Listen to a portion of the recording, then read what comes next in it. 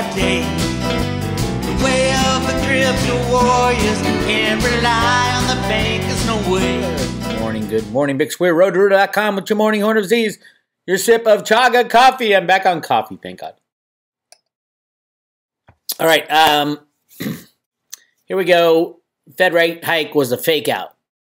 The markets are now pricing in. There won't be 4 rate hikes. Remember, this was declared in early January. This is part of behavioral finance that Larry Summers brought to the administration years and years and years ago. Behavioral finance is it's actually a form of, they teach it in college. Larry Summers teaches it at Harvard. I don't know if he still teaches it. I think he's too busy with his crypto work. Scary. Larry Summers needs to go out with all the banksters and the criminals. But he taught the world how to fake, lie, and cheat. And that's what behavioral finance is. The theory is if you say things are better, people will believe they're better, so they'll go out and spend and do everything necessary. So if the Federal Reserve says they're going to hike rates, that gets everything into control, but they never actually hike. And I don't think they're going to hike. If they do, it'll be a tiny, tiny percentage. They're not going to hike, what was it, Volcker, 17, 18% hiked in the 1980s to get the price of gold and silver down.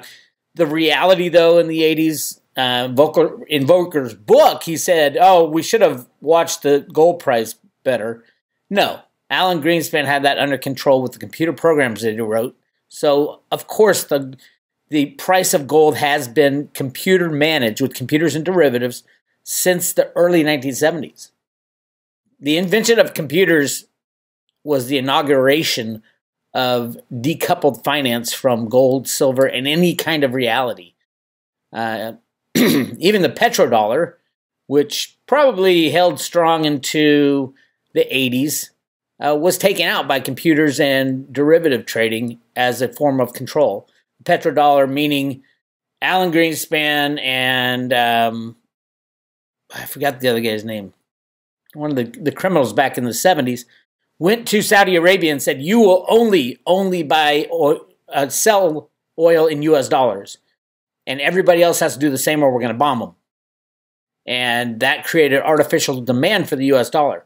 That was no longer necessary come the 80s and 90s with the computer rigging programs implemented and ICE, the Intercontinental Exchange, taking over all the trading of oil and commodities and everything else. And the COMEX rigging, CFTC started in early 1970s to run cover.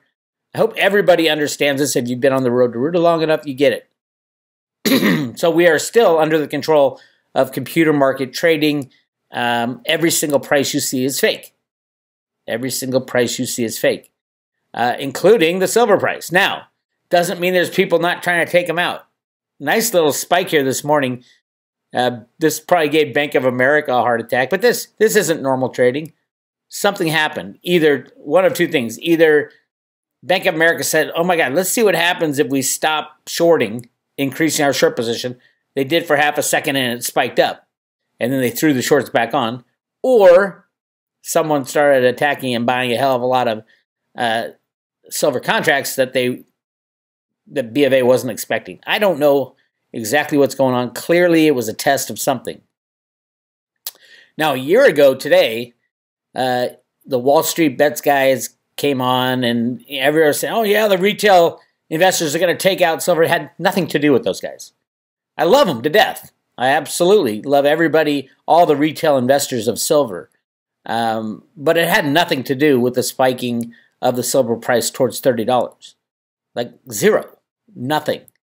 There was one single entity who bought 30%, 33% of SLV in one quarter, in the first quarter of last year. That's what caused the price to spike. 30% was 190 million ounces. Now, the Wall Street Bet guys probably, 4 or 5 million ounces. This is 190 million ounce position that was taken on in SLV, meaning Bank of America and friends had to deposit 190 million ounces of silver, according to the prospectus, and they did. So, and that entity, which I've shown quite a few times, has now sold the majority of it, and they are down here. They are no longer the number one holder. They only own 5 million ounces now. 1 year later, look, down 96%. 1 year later, they went from 190 million ounces in the first quarter of 2000, and they barely had any in December, to now they have 5 million ounces. You don't think there's a battle going on behind the scenes? And I have no doubt that Rustam Benham and the CFTC, the Treasury, and the Fed went to these guys at Private Advisor Group and said, you are to stand down in your purchases of silver. We need to control this market. What are you thinking? Now, Private Advisor Group is huge, but they haven't stopped. Look, they have now, since they sold off their SLV, because the government said, don't you dare. They have ended up buying CEF and Sprott Physical Gold Trust, PHYS and CEF. They up their involvement there. I mean, it's not big, but it's up 70% and 73%. So these guys, Private Advisor Group, knows what's going on. Any hedge fund in the world that can scrounge up a couple $1 billion and destroy the silver market. The question is, you're going to run into regulators. So this is what happened. If you look at the daily chart on this better graph, I use the trading view to determine where the moving averages are, and that's what is being defended. You can see the spike right there, and then the current, the big one's the 200-day moving average. They might try to spike it down below the 100 and 150. Not that big a deal, because it's the 200-day moving average that it has to breach and hold for everybody to close out, all the tech traders to close out their shorts, which will add fuel to the fire, and to try to go long. Then you have to find a new shorter, which is the hard part. That's why Bank of America is trapped. Are they really trapped? No, the Fed can come in and do whatever they want. But I think we're at that end game. We're very soon going to see the end of this insane manipulation. And I think, I have always said, a great way to get out of this without destroying everything is to add Veritasium to every trade. Veritasium's blockchain peer-to-peer transactions. All you crypto people, if you want freely traded cryptos, add Veritasium to all the exchanges so they can't lie, cheat, and steal. Obviously, silver and gold needs a true regulator, and that is not the CFTC. They have been shown time and time again to be massively corrupt and on the side of the banksters. It's all good for the system. As Don DeBerry Stump said, oh, we can't have people losing money in their 401k. That's what he said. They have to allow criminality so people don't lose their money in their retirement funds. It's just, this world is so insane that we live in, but it is what it is. So let's see if Reggie Middleton is ready to help out the government like Cliff's dad has said he is. So, hey Reggie, what have you been doing this morning on your daily workout?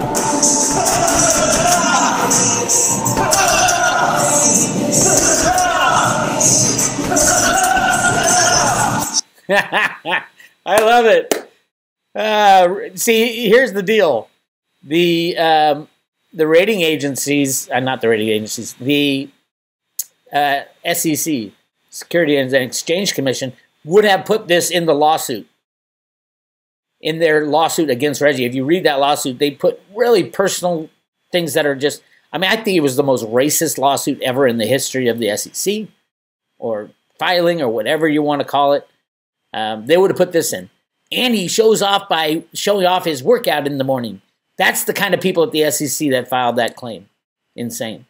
So no, I think Reggie's ready to, he's not out to hurt anybody. And all the crypto people are, oh my God, you're going to destroy decentralized finance. The reality is, hey, if it's truly decentralized, nobody cares. Reggie doesn't care. If it's decentralized, it's decentralized. But I don't know any crypto that's decentralized at the end of the day. Everything, if it has a website, it's obviously centralized. The closest would probably be Bitcoin, except the Bitcoin core developers are completely controlled by the digital currency group, whose chairman or advisor is Larry Summers, all the way back to behavioral finance. So anyway, the futures are very exciting. Yes, you should be hanging on to your cryptos. How many times have we been through a downdraft in cryptos? And I love it when the gold bugs and who really don't understand cryptos and all the naysayers come out. That's when they come out of the closet. I told you so, I told you so, I told you so. I fell for it years and years and years ago and sold all my Bitcoin when Bitcoin went from $1,200 down to like $200. And oh my God, do I regret that? So I made a pledge back in probably 2014, 2015 that just hang on for dear life. And it has proven to be the best way to get through this. Anybody who's bought cryptos for the first time in the last couple of years, hold on for dear life. Because there's rosy days in the end. And the real exciting time is going to be when the US dollar gets destroyed. And that happens when a single too big to fail bank like Bank of America goes down, and then all banks are gone. And it would take Congress to resurrect them, and Congress can't even agree on what type of pencil to use when they're ordering their supplies in their offices. They can't agree on anything, so there will be no bank bailout, obviously.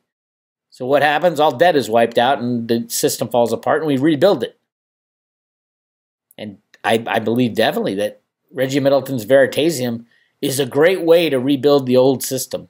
If you're looking to have exchanges open up again after they close, Veritasium peer-to-peer transactions. That's what Reggie was trying to do. That's why he was taken down by the SEC and those criminals. I hope everybody in the crypto world understands this and isn't just mad at he's trying to get a patent on decentralization. No, he had a great idea and he tried to implement it and he was stopped. And in the meantime, other companies were not stopped. And so they got to implement Reggie's idea. And then all of a sudden the SEC or the patent office of the USA on purpose came out and granted Reggie his patent. The beauty of cryptocurrencies is anybody and their mother can invent something better than what Reggie did and overtake Reggie. That's free market capitalism. But nobody has. They keep using his technology. So we will see. Yeah, if you don't like that Reggie can enforce a patent on your DeFi type of coin, invent a new system that doesn't infringe on his patent. It's that simple.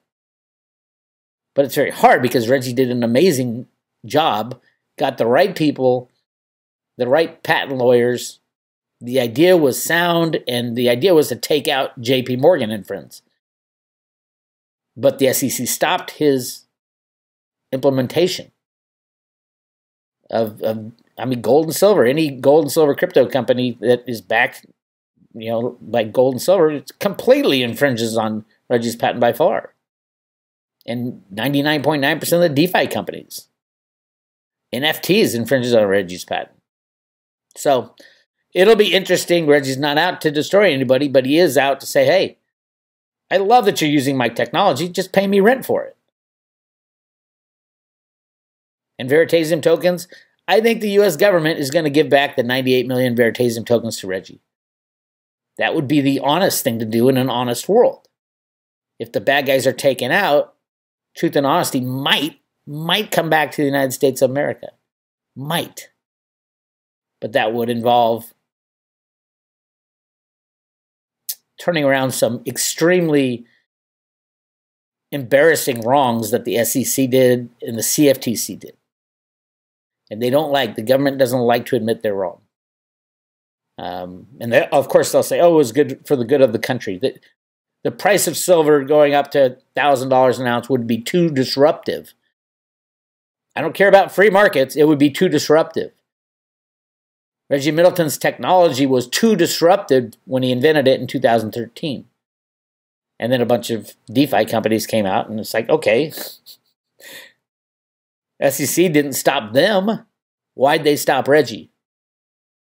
Was it the color of his skin? I am the last one to say that. But if it stares at you in the face, what happened, for example, EOS versus Veritasium, where Veritasium, they literally strip Reggie of everything he had, all his assets, everything, and besmirched him, if you ask me, in an extremely racist and wrong suit. He was working with them, and then they flipped. The guy who was doing it, or were told to do it, left and went to work for another crypto company. That's insane. That's criminality. That's third world country shit. But that's the United States of America. There's a lot of payback to give Reggie. Give him his coins back. 98 million coins. It's that easy. And let Reggie do what he was going to do in 2014, 2015. Implement peer-to-peer transactions so that we don't have to hang out with these criminals. JP Morgan, Goldman Sachs, they'd all be gone. All the middlemen would be gone. Peer-to-peer transactions. Anyway, that's my story. Yes, cryptos are bouncing back. Great time to buy. You always want to buy when cryptos are low. You want to sell when they're high if you're into selling cryptos. I'm not. If I want to buy a car, I'll buy a car with crypto money. If I'm a hodler. I like holding on to my cryptos. Pick the good ones, pick the right ones, and you're gonna, if you spread out a little bit, don't just pick one, but a good portfolio of 5 to 10 cryptos is really all you need. The good ones, and you sit and hold. Not all of them will work out the way you want. But if you pick the correct ones that you think have a great future, something like Theta, they're getting patent after patent. They are the future of the internet, for Christ's sake. Yeah, hang on to that baby. If it crashes, buy a little more. Anyway, that's my take. Again, listen to the Cliff High discussion on the private road. Great stuff about what the bad guy's next attack is, if they survive that long. Also, go and sign up and get your tickets to the road show. The dates and the places will all be in by, the dates are already there in the cities. The places should be in by Friday. And we've got most of them in. So go check it out, and you can buy your tickets right below, right here, the Freedom Road Show. And come hang out with us for a few hours as we travel around in the RV. It's going to be a blast. So I'm looking forward to that. Anyway, it's Bix Weir, roadtour.com. I'll talk to you later.